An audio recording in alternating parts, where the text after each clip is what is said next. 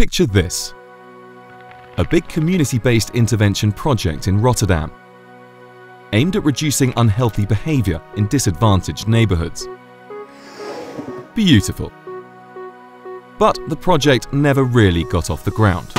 We were unable to get support from local councils for our approach, and the target group was focused on social issues, not lifestyle factors. We had to stop the project. Yes, we failed. However, we did learn a lot. Firstly, on empowering communities. Do this bottom up, engaging your target group fully in topic selection and intervention setup. Secondly, on navigating complex environments. Mapping conditions for empowerment and negotiating existing power structures take time. Thirdly, on flexibility in project management. Focus on underlying purpose rather than just plans and deliverables.